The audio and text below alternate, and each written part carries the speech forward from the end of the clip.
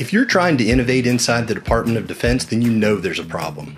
The DoD is decades behind industry when it comes to innovation skills, and that problem is not going to solve itself. Service members need the skills to innovate at startup speed. Teaching those skills is what Innovation Project Leaders is all about. North Carolina State University is a world leader in innovation and entrepreneurship education. BMNT is a Silicon Valley startup that was founded by veterans and is led by veterans who developed ways to solve the very same problems you're facing. Together, we developed a disciplined, proven method for taking what works at cutting-edge companies and turning it into what works in DoD. I'm the Director of Education and Training at BMNT, and I'm an adjunct faculty member at NC State.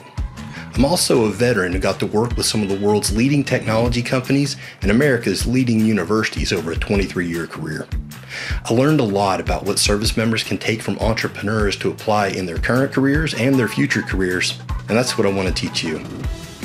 Our graduates are starting to show what they can do. Airmen are already eligible for an Innovation Special Experience Identifier, and the Army is working towards a similar additional skill identifier. Check out the link in the description below to learn how to join a future cohort and become an Innovation Project Leader.